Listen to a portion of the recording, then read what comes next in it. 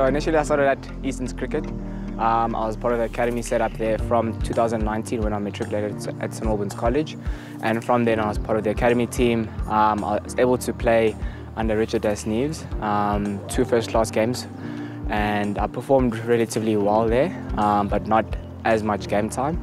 Yeah, I think I became a bit more of a top-order batter than more than a keeper than what I was actually supposed to be. And from then on, I think everything just took off, and I just found my feet at that level, and now I'm here.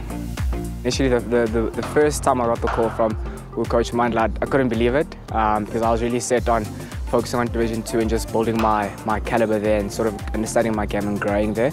So it was a massive surprise, but also I think it's something that I do believe I'm ready for and something I'm ready to take on as well.